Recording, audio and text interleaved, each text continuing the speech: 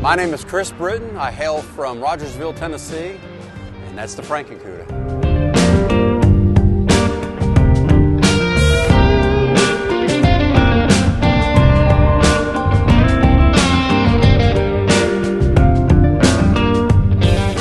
Got a 1970 Barracuda that I dubbed Gran Coupe only because the theme behind the car is not really finished yet, not refined, just something to look at, kind of muscle machinist. 440 big block. I run in the Holley Sniper injection, automatic. It's got an AJE suspension underneath the front of the car, Willwood brakes. Pretty much it's just a bone stock bottom end, trying to prove a point that you can put forced induction on something that's stock. As long as you play with it and you keep it mild, the results are great. But now if I push on it, it would probably lift ahead, have problems.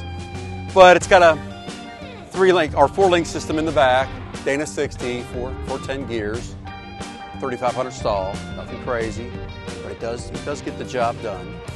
Holley products throughout the car. I'm a Holley, lifelong Holley guy. So, and the Sniper system, I do recommend it. Very nice system. I would encourage anybody to go with it.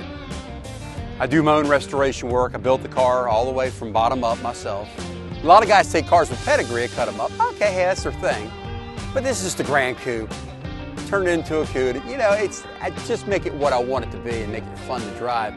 The kids, when the kids come up and see the eyes and the breather, yeah, that makes it all fun for everybody, I think. We get a kick out of it.